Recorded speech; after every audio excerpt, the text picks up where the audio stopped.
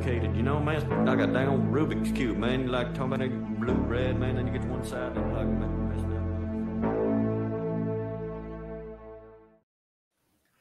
All right, Black Horse, welcome to the Jay Burden Show. How are you doing? Not too bad. Not too bad. We got our first snowfall of the year here, so reminds us we're in Canada. Yeah. I think your definition of what a snowfall is and mine are very different. Like if we get white powder on the ground in the South, just all civilization comes to an end. Like yeah. Well, we got we got enough on the ground so that my kids could make a snowman this morning. So, it was an okay snowfall. Yeah, I was about to say that's probably the ideal amount, at least where I live, because I'm closer to the mountains, so we get a little bit more. But there are probably our really big snow every year will be we'll get one that's anywhere from maybe 5 to 10 inches, and the world just stops. Everything shuts down for a few days because no one knows what to do. And then other than that, we might get one or two, but it's really rare. So, but I know what you mean. Like when you're a kid, it is a magical thing. Well, I have a 6-year-old, a 4-year-old, and a 1.5-year-old at home, and they woke up this morning and just sat in front of the front window and stared at it until they could get breakfast and get out there and enjoy it. So that was great. I know that, and look, I don't have my own children, and I know that they always say oh, every age is the best age, but that the children that I really just enjoy spending time with, teaching Sunday school or anything is that kind of perfect window between 4 and 12 years old, where you're large enough that it's we can actually go outside and do something. Yeah. And you can take care of your needs, right? Yeah, exactly. But I don't have to worry about you, sincerely just hurting yourself if I turn around. But that's also the age where, things like sledding and snowball fights are incredibly fun. Yeah. And at least for me, not to sound in any way I don't know, childish about it, but there's something just really fun about kind of reliving that, that joy with children. Yeah, it's more fun than I ever thought it would be.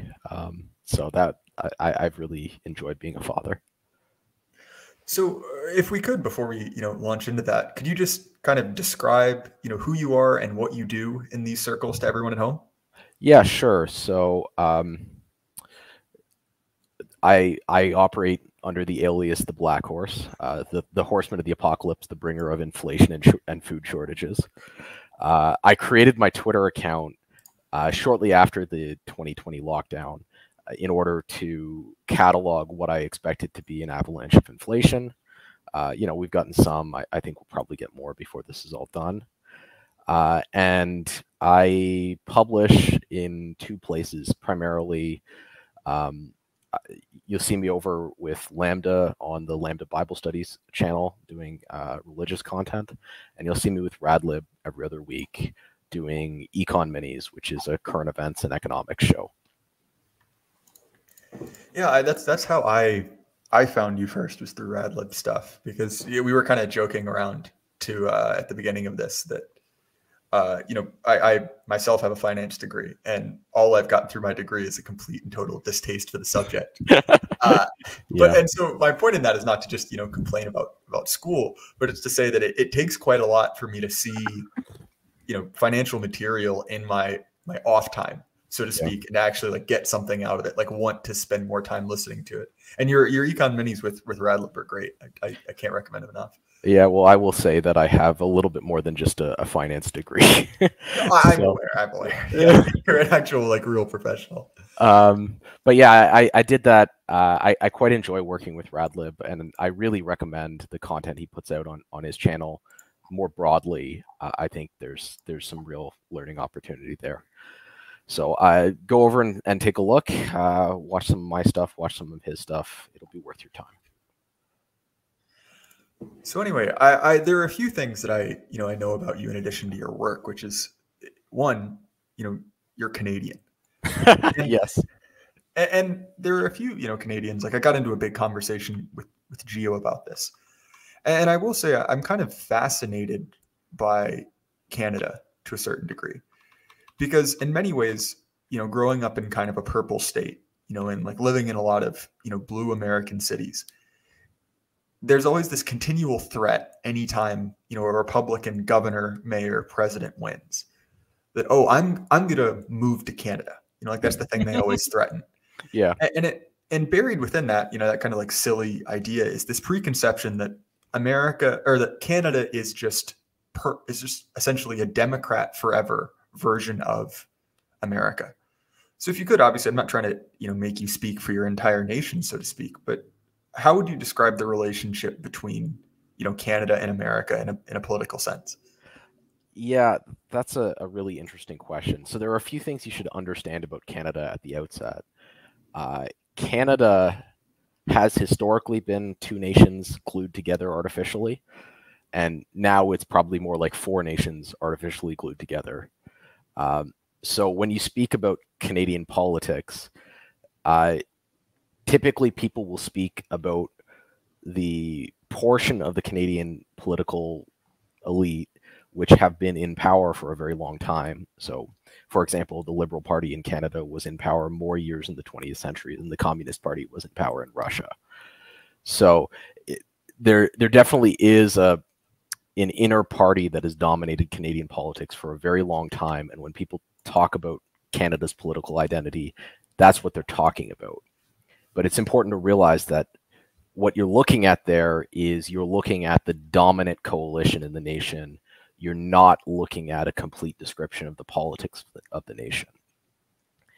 And so you have this ruling coalition that really invented the Canadian political identity in the 1960s. And they invented it as progressives set up in opposition.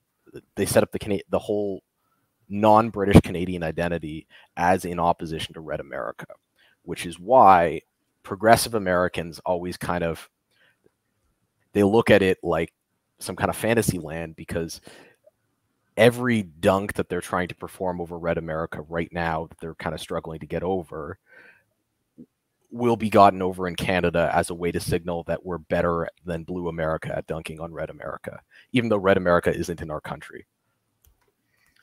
So two things. First, your mic is peaking a little bit. So could you just maybe adjust the gain a little bit or step back? It's not bad. I just want to address it before I get 10,000 comments about it. Sure, yeah. But the other thing, and it's interesting you bring that up, because I kind of became aware of this pattern. And look, I haven't been, just by virtue of age, politically active for a particularly long time. But I was kind of aware of this cycle, the one that you mentioned of, Canada kind of almost seeming to kind of perform massive feats. Like the ones I think about are a lot of, kind of like the big, Trudeau Jr. rather, projects like the everything that happened with COVID, in Trudeau, or what happened with, the things that he's been doing around, firearms regulation in Canada. Yeah. All of which, from the outside looking in, seem incredibly drastic and incredibly sudden. And look, I realize I don't follow Canadian politics, but it does almost not seem only that, but not driven by events inside of Canada, right? Yes, and that's the last point I wanted to bring up, is that in many ways it does kind of seem like this is almost a a bizarre, I guess, political party that's. Because I think all of us in the West are suffering with this problem where our political parties are not interested in serving. They don't have skin in the game, right? They're not really serving us. It's a wider problem. But it is almost odd to see a political organization run to spite people who don't even live in the same country. Yeah, that's right. It is just an odd. And this pattern goes back a long time before you were politically engaged, right? So at the same time, the Defense of Marriage Act was being passed in 2004 by the Bush administration. We were legalizing gay marriage in order to dunk on the Red Americans who don't live in our country. So you say that started sometime in the 60s. Was that kind of a response to Nixon? I realize he was a little bit on the later end, or was it response to some kind of previous cultural force? So if you look at the history of Canada, Canada is, in the 19th century all the way up until the First World War, is the most pro-British Empire place that has ever existed on the planet. So when the Boer War occurred in South Africa, the Canadian government couldn't afford to get directly involved.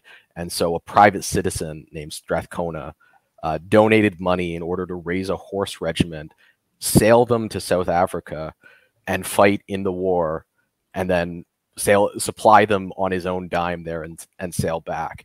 So you have this like really profoundly pro-imperial culture at the time, and this culture takes some really, really serious body blows in the First and Second World War. Canada spent the most per capita of any nation in the Second World War, and lost a huge number of people in the First World War. And the consequences of that in Canadian politics filtered through as a circulation of the elites, from a set of pro-British elites to a set of pro-American elites. And the response there is partially out of the trauma of the First and Second World War, but also partially, the British Empire ceases to be a political force through which elites in Canada could kind of make hay at that point.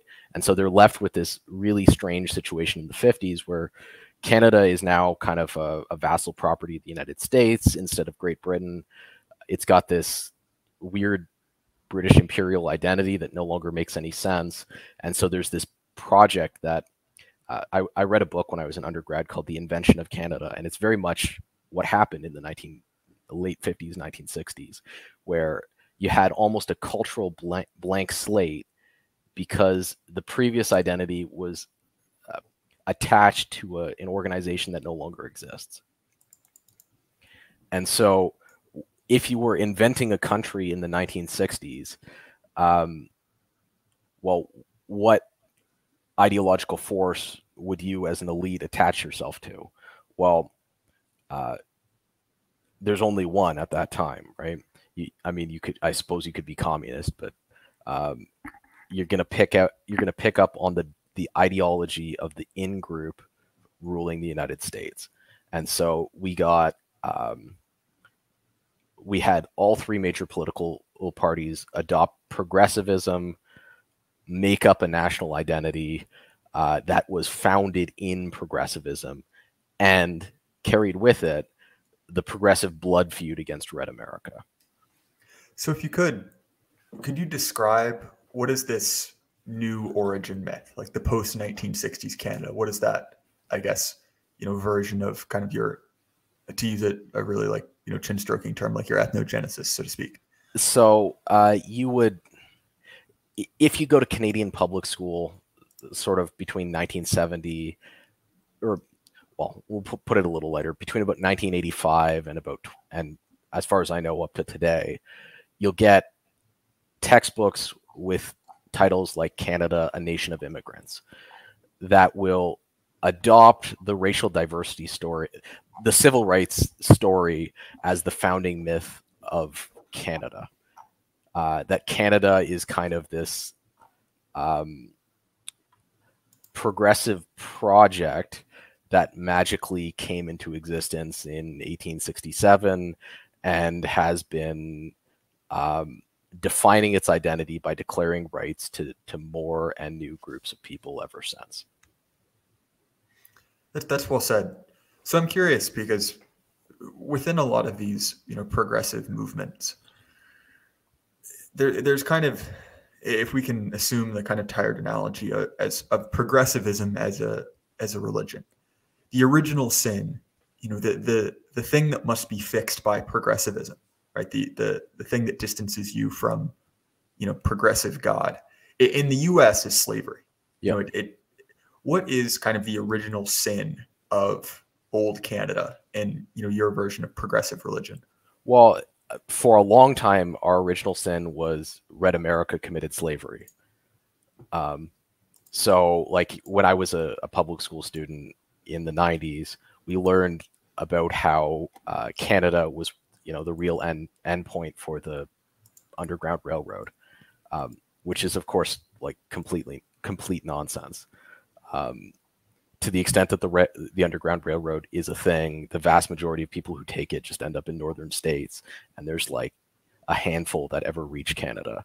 But nonetheless, this is something that we learn about. we learn about, and you learn a little bit. At that stage, we were just making the transition to talking about the great evil that was done by Canada in colonizing the lands that once belonged to Native Americans.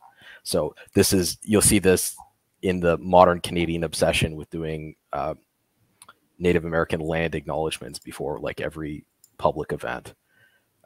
So now if you go to like a good Canadian progressive event, you'll have like 3 of these land acknowledgements of all the Native tribes that once might have possibly owned the land you're presently standing on.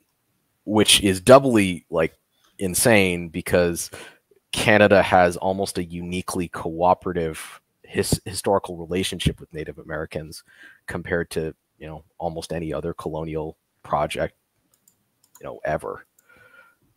But nevertheless, this is a deep part of how this country is governed. So are there still old Canadians? Like, are there still pockets of Canada that kind of subscribes to the previous like political myth? Well, so what you have in Canada is a couple of different nations sitting on top of each other. So in French Canada, you have an unapologetic ethno-state. They believe they use the French language as a very thin stand-in for race, and they unapologetically believe that it is deeply important that French Canadians occupy all positions of institutional power within the province. And, you know, it would also be good if you could enforce that on the rest of Canada to some extent. So that's one people group that you have. You have the people group from which the Laurentian elite that dominate the country kind of come from, which is the Anglo-Canadians.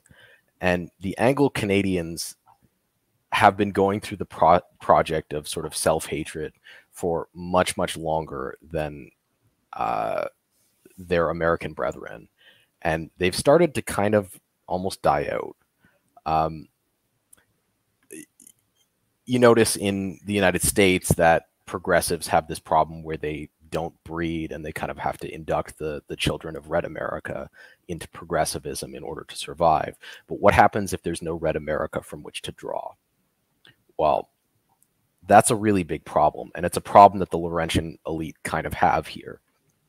And they've tried to solve this problem with successive waves of mass immigration, which have created a couple of other nations within Canada.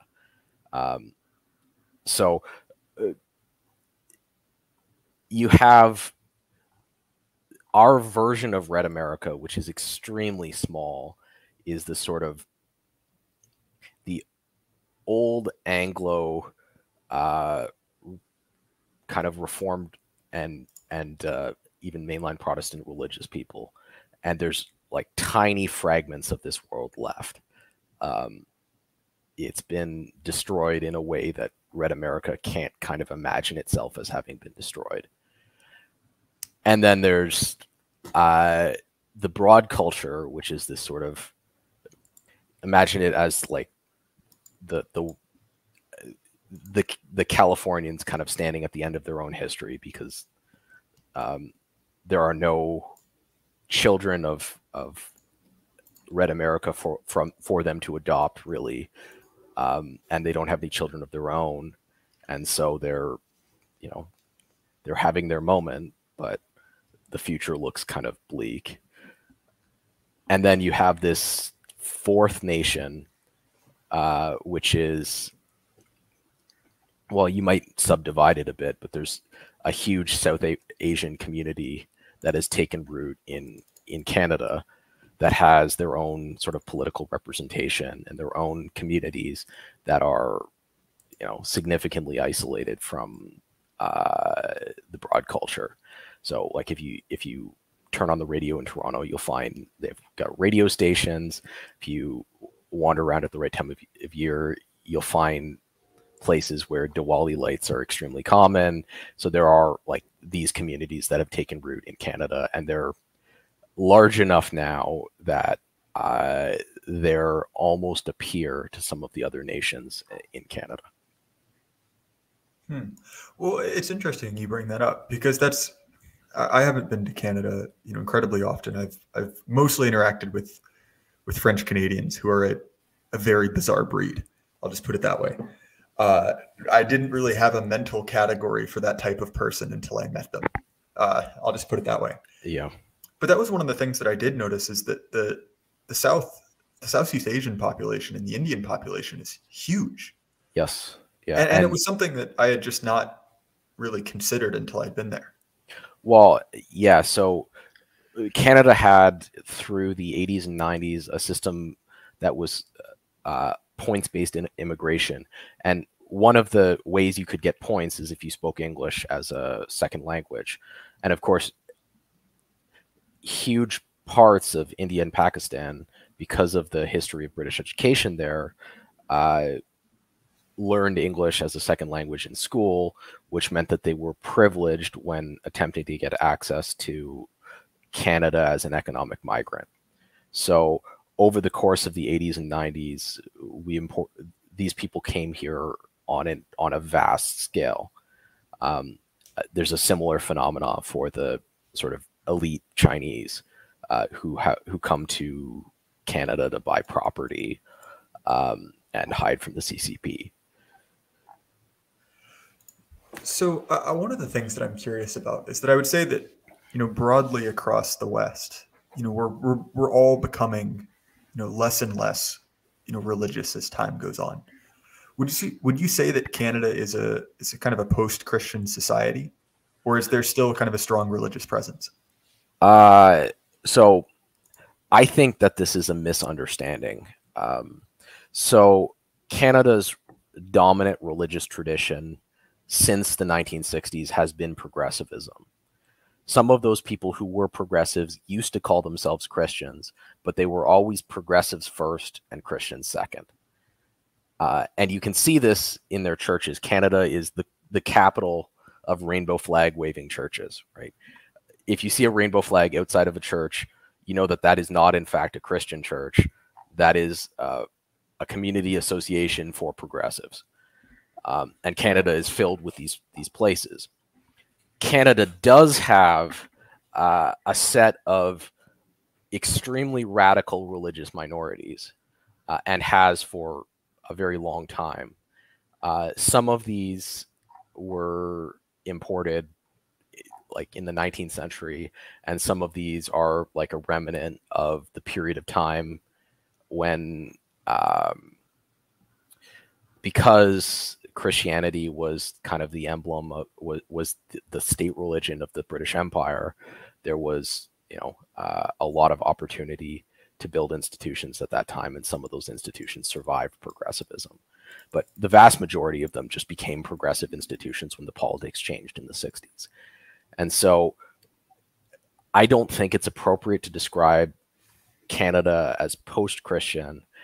I think it's appropriate to describe Canada as the dominant religion here is progressivism, and progressivism in the last 30 years or so has moved on from tolerating actual Christianity to kind of actively persecuting it. That's well said. I think you really hit the nail on the head there. So tying in, several previous themes all at once, I kind of have this, and maybe this is a symptom of being a rabid, news addict, is that I have this kind of like deja vu, or this like this feeling like, wait, I've been here before. And it occurs where I kind of remember these scraps of kind of like the news stories of yesteryear, like the really big, like momentary, but like incredibly attention grabbing stories from, 2, 3, 10 years ago. Yeah. And so I was driving down the road the other day thinking about something completely unrelated. And I kind of had this thought. It's like, wait a minute. Wasn't there supposedly this giant mass grave in Canada? Yeah. And no one ever heard about it again. And Yeah. look, like maybe it was a bigger story in Canadian news, or at least the resolution of it was. But I'll put it this way: this is my remembrance of an old news story. So correct me if I've got anything wrong. Yeah. So this is a really important piece. So we talked earlier in the discussion about how the founding myth of Canadian progressivism kind of moved on from the anti-slavery narrative to the anti-colonial narrative in which Canada was excessively mean to Native Americans. And one of the key elements, or one of the new sacraments that was adopted in this view, is the annual observance where we remember that a series of mostly liberal governments had an intentional program of cultural assimilation aimed at Native Americans, in which they would send the RCMP or other police to Native American reserves to round up Native American children and send them to boarding school. Some of these boarding schools were secular, some of them were run by the church, and Native Americans had to live there for, whatever period of time you have to be in public school. I don't really remember through the history of it. And, you have a whole collection of children from low status, separated from their parents with nobody to advocate for them. And so, abuse was rife in these institutions. Canada only stopped doing this in the 90s. So this kind of thing sounds to outsiders like it's ancient history, but in Canada, it's not so ancient. And so I guess it was in 2020, some researchers claimed that they had found mass graves outside one of the residential schools in BC. This incident sparked a series, almost like the Summer of the Great Awakening in the U.S. We had our own version of this, where every public school child, when tied an orange ribbon on the fence near their school, those progressive churches all left little pairs of shoes and children's toys on the front steps to remember all the children who were supposed to have died in this way. Well, it turns out a year later, what they really saw were tree roots, and there were no bodies at all. Jeez, that's just grim. But there are a couple of really interesting items here. First of all, you had this mass moment based on nothing. But despite the fact that it's based on nothing, every year in, I think it's September or October, we still have this ritual where all the public school children performatively remember the kids at the residential schools and tie an orange ribbon on the fence or put an orange flag up as the symbol of why we hate ourselves for doing this in the past.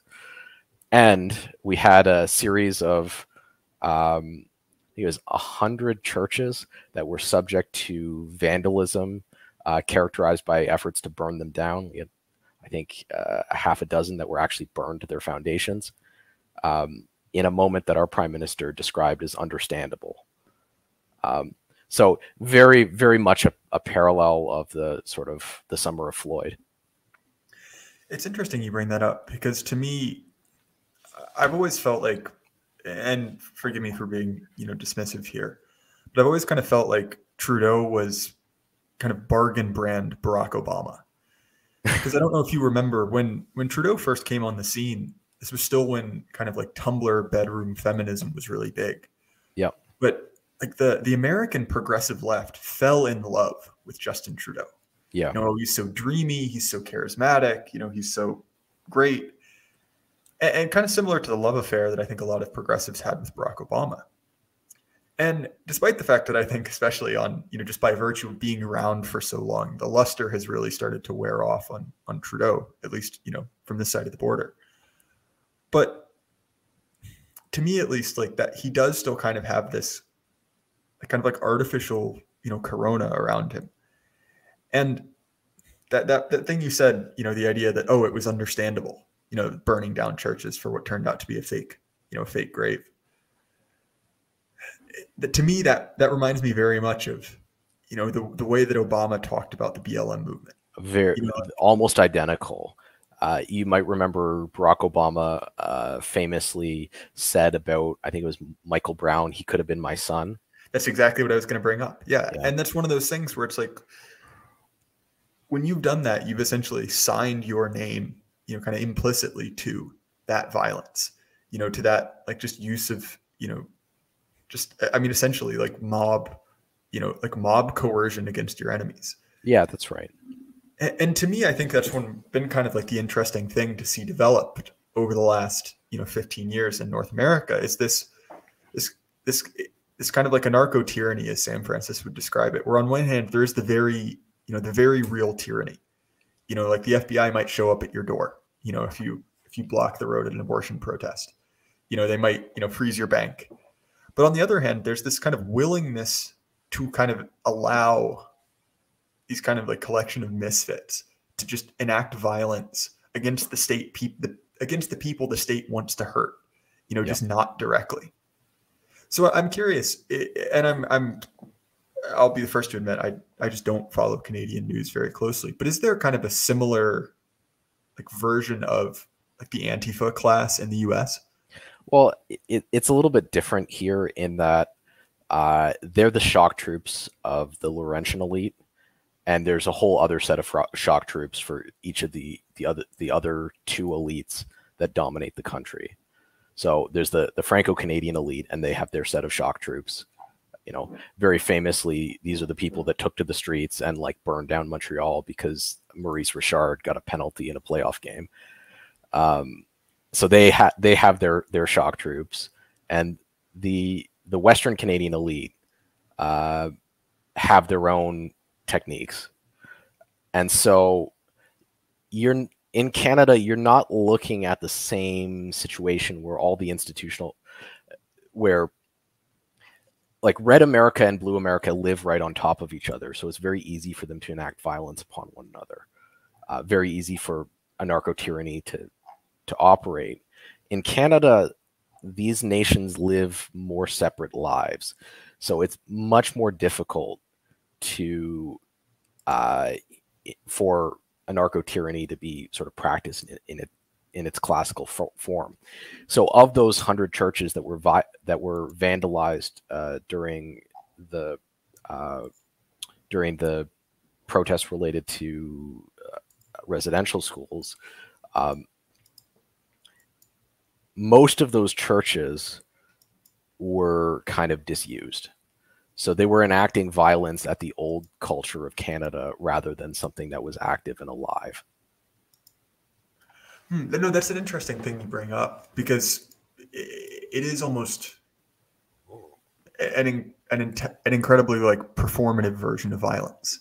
It's like you're enacting violence. It's very much like what happened in the U.S. with the Confederate statues.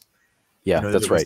There's no one left. There are no troops left to defend the Confederate statues, and now is the time to pull them down, right? Exactly. Yes. Whereas if you tried to do that in, I don't know, 1950, there would have been people who would have stood up and said, no, these are our heroes. And in a very similar way, most of the places where progressives enact violence in Canada are places that they've already conquered. That is an interesting dynamic, because you kind of, on one hand, obviously the Summer of Love was incredibly destructive, but there was also that aspect of it to, obviously, I feel, a great deal of sympathy for the small businessmen, who got their lives ruined by those riots, for people who lost their lives. But in general, right, it was, lefties in Portland smashing up Portland. Yeah. It's almost very much this kind of like, well, I'm going to break my toys if I don't get what I want.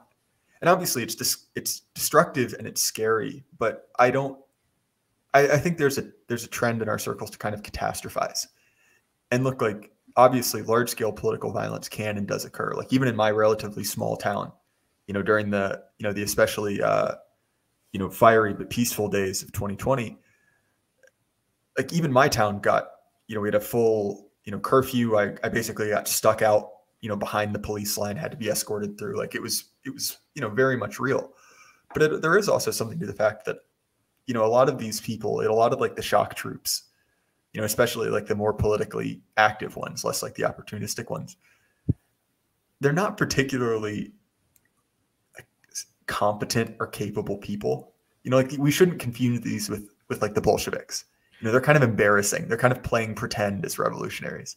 Yeah, I mean, it's a complicated thing because whenever you see mass political violence in history, it has precursors, and the precursors are these kinds of trial massacres where you don't expect to be resisted, and you do that before you execute massacres that are directed toward actual defended targets, right? So before you go and attack actual Red American towns, you go and tear down the statue from the time when Red Americans used to live in your town.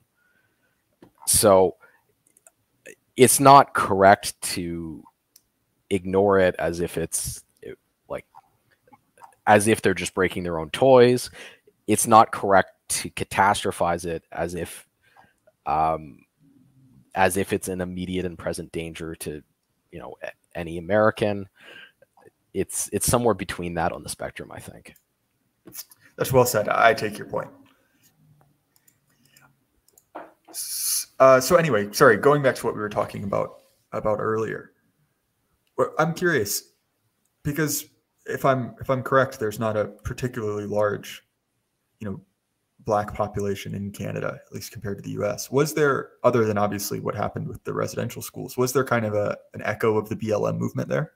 There was an echo of the BLM movement here. It's profoundly ridiculous because there were basically no African people in Canada before about 1980. So when I was a student at school, there was a grant put up to write a history of Africans in Canada in like the 19th century, and the gentleman who wrote the paper had this terrible struggle because he had to actually find Black Americans in the 19th century in Canada.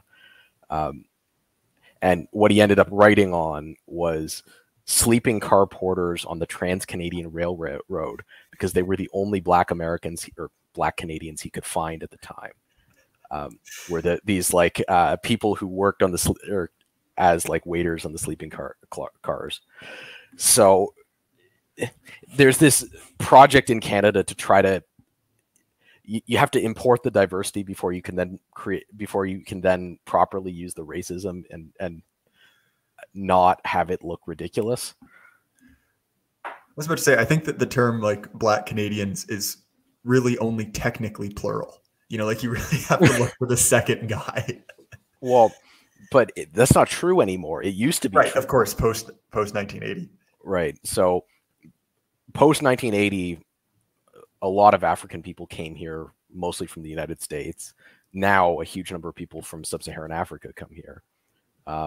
But so we now have large domestic populations of African people, but there's no comparable history to the history that exists in the United States. Like all of these people came here after the civil rights era. You know, they've only ever experienced affirmative action. They never experienced direct discrimination. Right. So, I mean, it's weird to have affirmative action without having had the prior period of discrimination, but we do. So, you know, there it is. So I'm curious. Obviously, there are kind of problems that are affecting, you know, like the wider Western world. But what are kind of like the unique challenges Canada is facing and you kind of expect it to face over the next couple of years? Well, I actually am fairly optimistic about Canada relative to the broader West. And the reason I'm fairly optimistic about Canada relative to the broader West is because our central government is much weaker and has spent much more of its capital than the broader West. So you can kind of imagine Canada, if there's a spectrum between the United States where the central government is still very strong and South Africa where the central government is kind of a joke, Canada is closer to the South Africa end of the spectrum than it is to the United States end of the spectrum. They don't have a big police force. They don't have a big army. They don't have, you know, unlimited capital. And so it is much harder for them to crack down on people who want to do different things. So there's that aspect to it on the one hand. On the other hand, Canadians themselves have gone through this process of modernity earlier than other Western peoples. And so when I look at the broader dissident right, I actually see a profound epistemic divide between those people who are still holding on to a culture that hasn't yet been destroyed by modernity, and those people who are kind of on the other side of modernity, destroying their culture, who are trying to construct something new. And so in Canada, the only people who kind of make any sense are people who are on the other side of modernity, because the Canada that you might harken back to prior to modernity, there's so little of it left, it would be a joke to try to defend it. You really have to be thinking about building something new. And you're building something new in an environment where, I mean, yeah, sure, everybody's like rapidly progressive, and they might enact political violence, and there's going to be like expropriative taxation against you. But on the other hand, the tools that the state has to wield against you are a lot weaker than they would be in, say, the United States or Britain, where the central government is still kind of intact and semi-competent. Well, this is actually one of the things that I think about quite often, is that really one of the major disadvantages, because, okay, I'll start off with saying, if I had to pick whoever's the most screwed, it's the UK. Like they're kind of at the worst of, like multiple axes of, kind of like upcoming hardship. But I think one of the things that the US has is at a major disadvantage, especially for us as dissidents, is we have this incredibly strong intelligence apparatus. And not only that, it's still like competent. The effects of equity-driven hiring have not rendered your federal bureaucracy so incompetent that it's impotent. Right, exactly. And look, like, who knows? Maybe it's coming. I think that a lot of people have kind of been, preparing for the Brazilification of America. Us becoming the nicest third world country in the world. Yeah. But and so I very much see what you're getting at. I think one of the other advantages that Canada has is that it's, as far as I understand, it's not particularly overpopulated. Like, there's a lot of space. It's the second largest country in the world by land area, and there's 40 million people living here. So you could give away like 70-80% of Canada's land mass, and you would still not, and concentrate the 40 million people in the remaining 20%, you would still be less dense than most of the US. Now, to be perfectly fair, the top 50% of the country is essentially a frost-blasted hellscape. Yeah. But yeah, there is that. Admittedly, coming from an American Southerner who considers below freezing, unreasonably cold. So I realize I'm a little biased.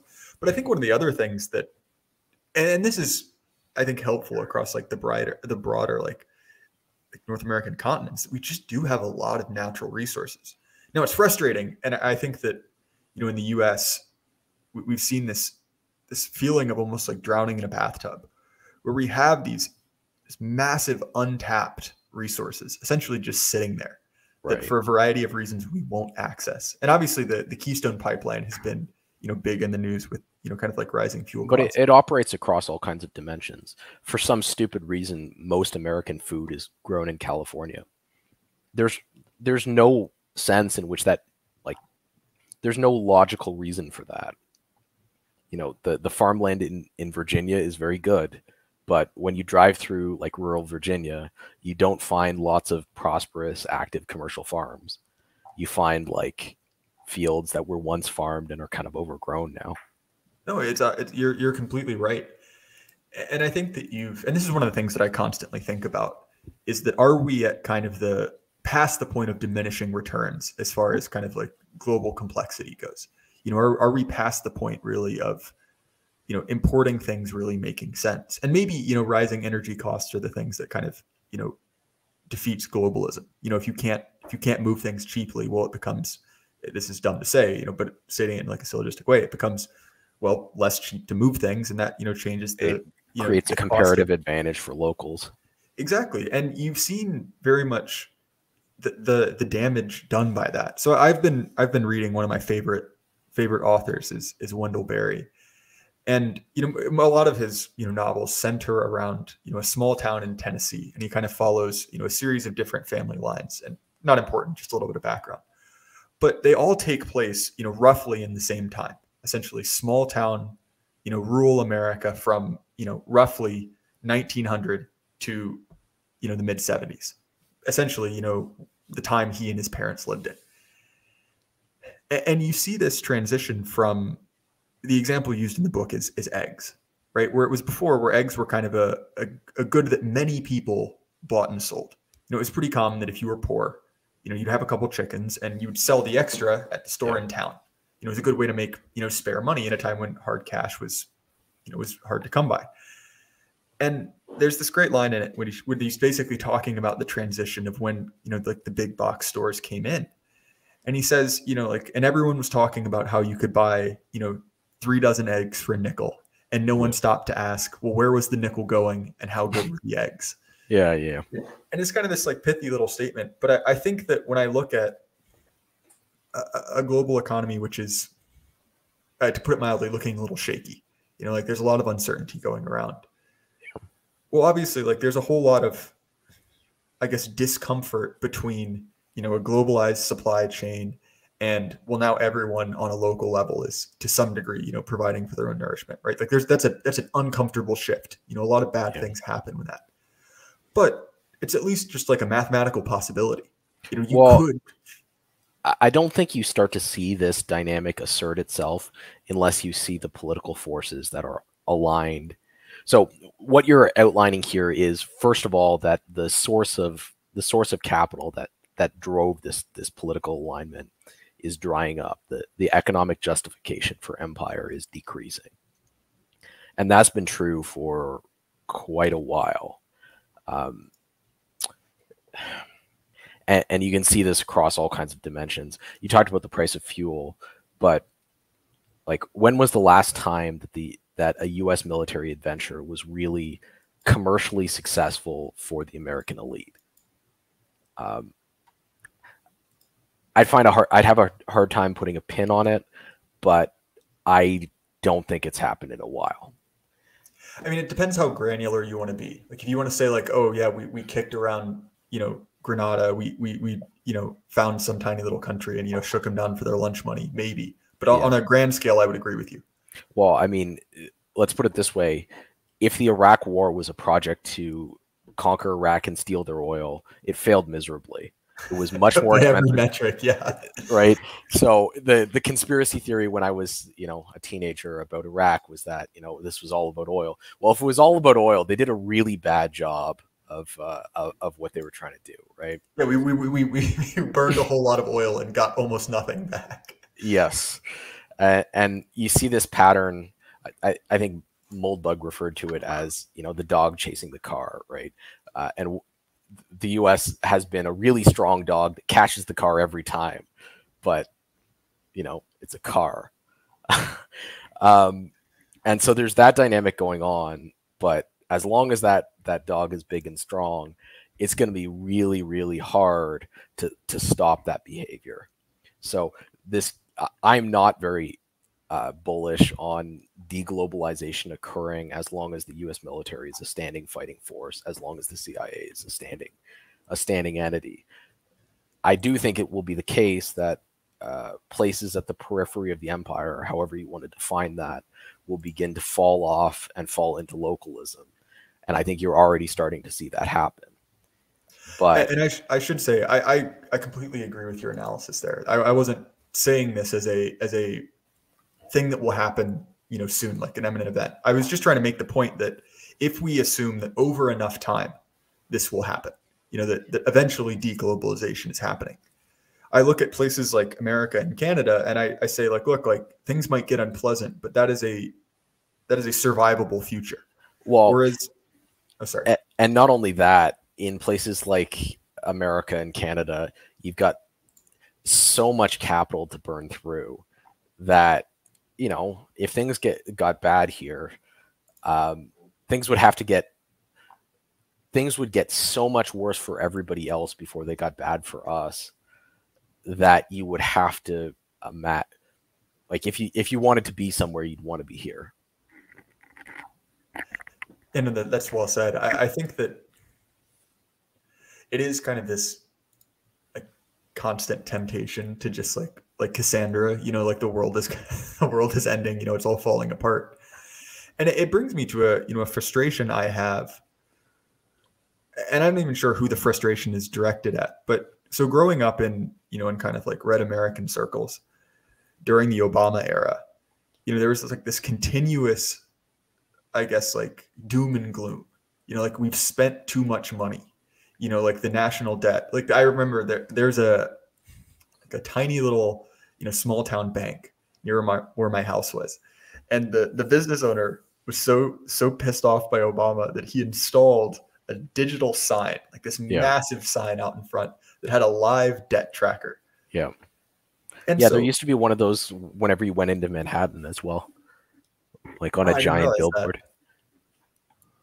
But this is obviously, I assume it was a broader trend. I was probably 8 or 9 years old at the time, right? So not exactly, like with my finger on the pulse of society. But I do remember this kind of feeling that, it was always coming. The big one was coming. Yeah. And it was all going to be, Mad Max. And look, like, obviously, like, ideas do have consequences. Eventually, you do have to fess up to it. But there is this kind of, I guess, there's a weird hubris in it, that we are the last generation. It's like this is the most interesting it could ever get. And then it's all just going to kind of explode. Do you see what I'm getting at? Yeah. So there's I forget who I'm quoting here, but there's a statement. There's a lot of ruin in a nation. And I think it's, I believe, or at least, I think so. Yes. And I think it's broadly true about the economic situation in the West, right? We're some of the richest people who have ever existed. We could get a lot poorer before being poor was our problem, right? That said, I think the cultural concerns are like orders of magnitude more threatening than economic concerns.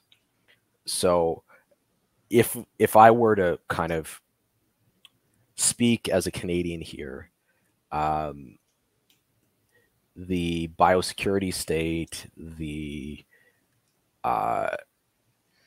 progressive religious views on gender are just like, they're orders of magnitude more threatening to me personally and more threatening to my posterity than the economic damage that might be wreaked on the nation. And I expect things to get bad economically, but if I'm poor and my children are poor, okay, I can live with that. But from the point of view of threatening a people, the English Canadian people have already taken huge steps towards self-extinguishment, just as a consequence of sort of 1980s feminism and its views about children. We're on the precipice of self-annihilation as a people group, and inflicting that self-annihilation on people who don't really want to go along with it either. So, I talk about economics a lot on Radlib's show. It's interesting, but I think my grievances against our progressive overlords are not primarily economic. And I think anybody who centers economic concerns as at the top of their list of grievances against the progressives has a misperception of how rich they actually are. That's well said. You bring up a lot of interesting points there. So again, and I'm not trying to just bombard you with things I remember about Canada, but there's been kind of a dialogue going on recently about physician-assisted suicide, essentially being euthanized by government doctors, and someone, and I can't remember who, on Twitter or Telegram, wrote this kind of chilling post where they basically said, like, look, like, if you don't think the same percentage of of unhappy young girls, of kind of like weird young boys who are going through gender reassignment now, If you think those same people won't just be killing themselves in 10 years, you're dead wrong. And I realize that there's the Oren McIntyre line, the slippery slope is the undefeated champion of the 21st century. Yeah. That it really is something that kind of like put a chill in me to a certain degree, which is not really easy to do anymore. Yeah. I mean, this is something I don't know how to think about, because a lot of young people who are adopting trans identities as a means of grabbing status. You can't grab status by committing suicide. So I don't think medically assisted suicide associated with mental illness will have the same kind of mimetic property that gender transition does. That said, Canada went from euthanasia for like late stage cancer patients to euthanasia for anyone too poor to pay for their own hospice space and or like too mentally ill to want to live in the space of like 4 years. So I think it would be very early for me to conclude that it's not a threat to become a more broad social problem. No, that's well said, and I think that caution, is warranted. That it's much harder to. There is no. You can't clout chase with it, right? Yeah, exactly. I mean, you can once, but it is very much like it doesn't really pay dividends in the same way that permanently ending your genetic line does. So anyway, I really appreciated talking to you, Black Horse, but we're kind of coming up on time. Is there anything you want to address before we wrap this up? I mean, what's the thread that ties this interview together? I mean, honestly, I will say like this is that there is a thread, at least that I see, that kind of that, like, well, there certainly are, bad things going on in the world, right? Like they're not all necessarily quite as bad as they seem. Like I don't think that the sun is going to explode and we'll be, simultaneously plunged into like the 10,000 year Feder Reich or whatever. Like we'll be okay, at least to some degree. Yeah, I mean, I would say that there are strategies available to navigate this particular version of the zombie apocalypse, but that I talk to this with some of my friends online quite frequently. We're coming up on this incredible genetic bottleneck where if you want your family, your people, to have a future on the other side of this event horizon, whatever it is, you really have to take some fairly dramatic steps right now. And you can see this in Canada already. Like if I look at my own family, almost all the descendants of my great-grandparents are rendered through like one genetic line. And that's a direct the reason all their great-grandchildren are rendered through like one genetic line is as a consequence of these kind of mind viruses that destroy fertility. And I think you have to really seriously reckon with the fact that a lot of these social contagions are, quite deadly, and you need to operate accordingly. That's well said, and that it does kind of bring up an interesting point, just in the fact that, and obviously the danger in this is that, much like you said earlier, like progressives reproduce, essentially by ensnaring, their enemies' children. So it's not a guaranteed, get out of jail free card. But it is odd because the rate at which people are destroying their ability to reproduce, whereas before it was just, we never got around to having kids. Between, contraception and abortion, it just never happened. Or maybe you got around to having one kid, right? Right, exactly. It was a choice that you could make. There's this chilling podcast that my fiance has been listening to, And she's obviously kind of hate watching it or hate listening to it. And it follows the story of two women freezing their eggs, like going through with it. Yeah. Okay. And it's grim. Like, I mean that sincerely. Like, it is. I don't have the stomach for it. But nonetheless, like, all of these trends that we see, you know, elective self-sterilization, either, you know, to fight the chuds or through, you know, these kind of like elective gender surgeries, you know, people waiting, at least, you know, like blue staters waiting later and later, like that has an effect. And look, like, just by virtue of how population dynamics work, not to say that, you know, you automatically win, but, you know, these people are, you know, kind of poisoning themselves, you know, poisoning their lineage, and they're betting on the fact that they can create ideological children, right? They can use the apparatus of education. They can essentially import new children. Right. But everything that we know about genetics tells us that that's not the case. Exactly. They made a bad bet, and that doesn't mean that everything is going to be fine. You know, everything's going to be perfect. In fact, the last time an elite made a bad bet of this kind that I'm aware of is when the Roman elite made a bad bet on Roman citizenship, and over the course of 100 years, that went really badly, right? So the fact that I believe the demise of the progressive order on a generational timescale is inevitable, you know, by no means means that we're going to escape it. Like the women that you're following in this podcast that froze their eggs are going to do an incredible amount of damage on their way out, right? And nobody should underestimate the consequences of that.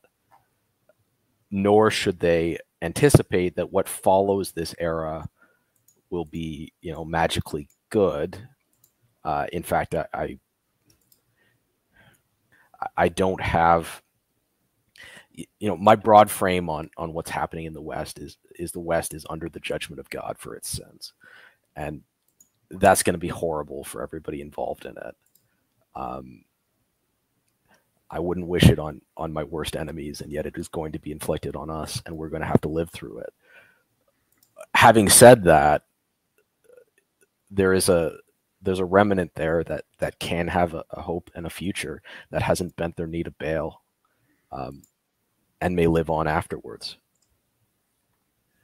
And I think that is, if we're looking at, and I realize we're in kind of different, you know, stages in life here.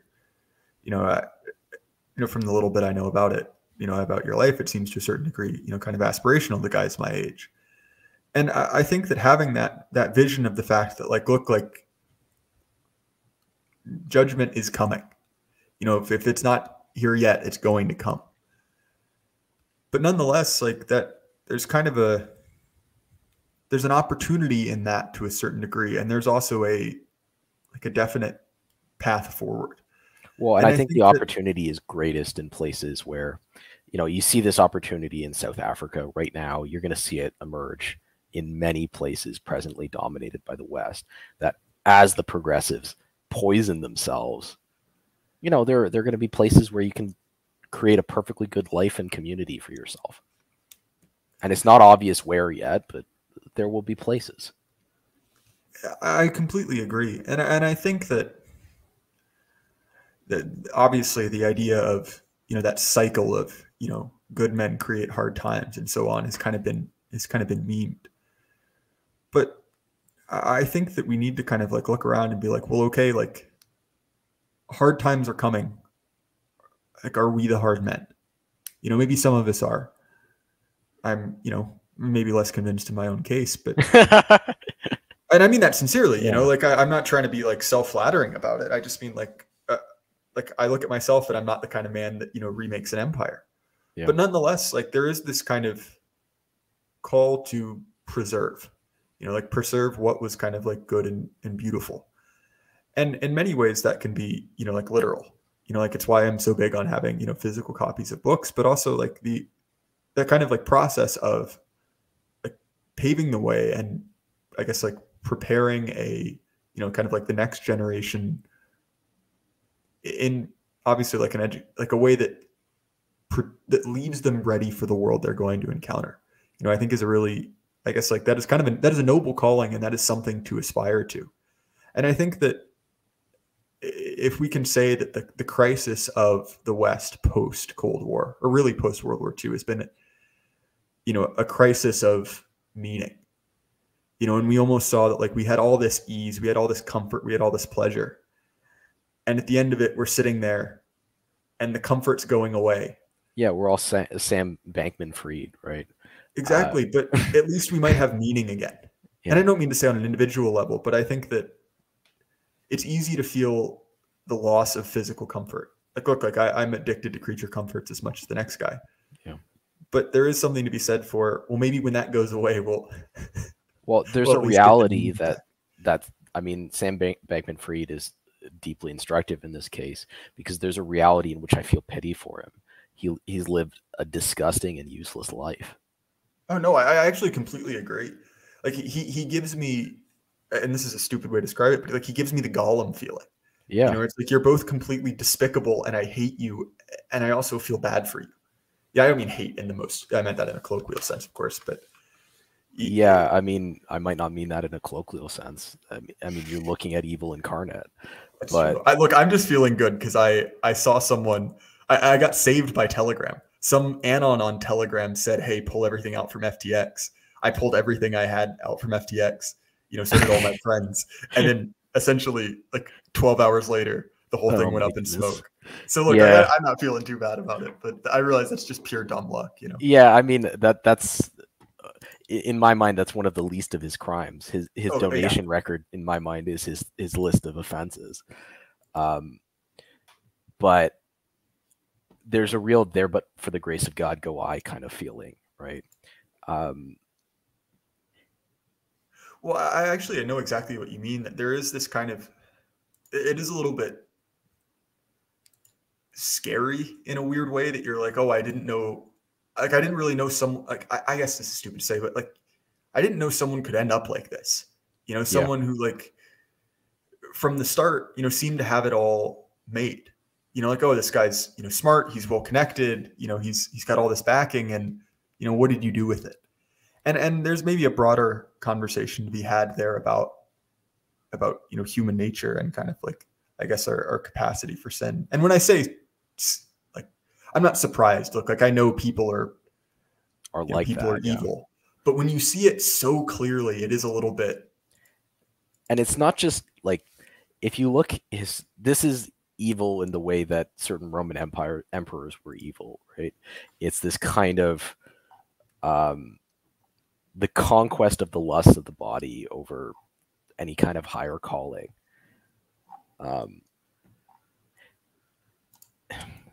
Right, like that clip of him, on a call, where they're literally throwing hundreds of millions of dollars at him, and he can't be bothered to stop playing League of Legends for 10 minutes. Yeah, it's just like, but he's such a slave. This is a man who's not free, right? One of the things that I think is really brilliant about the Carlylean sort of great man framework is implicitly by framing great men as having a kind of heroic will, it reminds us that most men have something like no will. And there, you see this in modern memeing with the NPC meme, and there's all kinds of variations of it. But increasingly, as I observe the world around me, I'm convinced that like the overwhelming majority of people are not capable of these kinds of higher order decisions and shaping their life as a consequence of it. It's an enormous challenge. And I think, this guy who's sitting on whatever it is, $10 billion, can't remake his life into something healthy. Can't secure a legacy for himself. Can't do any of these things. Instead has to sink to stealing client funds in order to, I guess, donate more to Democrats or something. Like, what's the point of stealing client funds when you're a billionaire? And a billionaire who like has no direction in life to do anything with them. Well, there is something just kind of pathetic about the fact that, you know, at least if he had stolen it all, you know, he'd raided the company coffers and was like living it up. You know, like he was drinking the finest wine. You know, he had a 1,000-foot yacht. Like that's not morally good, but it's almost more human and more understandable than just this like autistic freak, you know, who had, you know, given essentially unlimited resources. He seems to have, you know, had a gross poly relationship, played lots of video games, eaten gross food, and then just given it all back to the system that gave him money in the first place. Well, and it turns out you could have done that without the $1 billion, right? I mean, it's not a free lifestyle, but it's not an expensive one. Right, exactly. Like there are plenty of like gross Reddit leftists who essentially do the exact same thing and don't have to steal any money to do it, or at least directly. Well, and he didn't have to steal anybody to do it. He had plenty of legitimately raised money. Like yeah, exactly. In his initial Silicon Valley round, there was more than $1 billion. I guarantee you that with $1 billion, he could have lived that way the rest of his life. Oh yeah, he could have lived. Dozens of him could have lived that life on $1 billion. Like, yeah, that's an interesting story to me, both just from a news aspect, and also just from like there's kind of a fascinating version of human nature in that. Well, I think it highlights the genetic bottleneck of modernity in this incredibly profound way, right? Where the capacity to create and adopt purpose is the difference between living and dying at the generational level. So Sam Bankman-Fried, regardless of his inherited advantages, both physical and in terms of his social position, will not replicate himself in the following generation, and it will be a consequence of his susceptibility to lack of purpose. I also wonder if there's another part in addition to the ability to create purpose. I also wonder how much, your genetic ability to kind of resist the different like dopamine, I guess, like dopamine machines our society makes. The ability to just turn yourself into a pleasure machine. Whether that's social media, video games, like weird kind of poly relationship. Yeah, exactly. Like I wonder how much that ability to kind of control yourself will determine how much you reproduce, just because like, and you see this right with some of my older friends who are in their kind of like late 20s to early 30s, and a lot of them as millennials, and kind of like older Gen Z, it's kind of disturbing to listen to how they talk about children. And look, like I get it, right? Like there's a person who is not called to a family, right? Like I'm not trying to get into that debate. But nonetheless, when someone kind of primarily frames a family as a imposition on their like personal set of hobbies and consumer hedonic maximization. Yeah, exactly. Like you get to a certain point where it's like, wait a minute, like is this the whole point? Like is living as like an atomized individual at you're kind of like indeterminate age in a big city, where you work a lot, get Uber Eats. Well, and that's watch right. Netflix. Like, is this the point of it? The genetic bottleneck is the ability to say no to the pod, right? Yeah, no, yeah, exactly. It's like the ability to. I guess it really is like we're seeing we're seeing delayed gratification become a prerequisite for reproduction almost. Well, but it's not even delayed gratification. It's defining gratification in a way that has some kind of sense. Right? Because you could delay your gratification and maximize, have your tricked out extra great pod. No, that's fair. Fair point. There's something deeper and more profound here. And I think there's an incredible sense of cosmic justice to the idea that the most materialistic generation of all time is going to be judged by being swallowed up by their material possessions as the things they make begin to control them. No, that's well said. It is very much like this, and I guess it is kind of like the classic, I guess, like relationship with sin. That in any form it does at a certain point, like it does control you. And I think that this is the important difference between what we can consider like, liberal freedom and ancient freedom. That like, well, is freedom this kind of, like true, self-mastery and kind of like discipline and, self-rule, or is freedom essentially the ability to gratify yourself in whatever way you desire? And very much like, Plato's dialogues with Gorgias, I feel like we, instead of just scratching ourselves or, paying a slave to scratch our, our open wounds, right? It's, we've almost developed, an endless number of, pitfalls that can essentially just rule you. Like it's never been easier to get addicted to, half a dozen different things.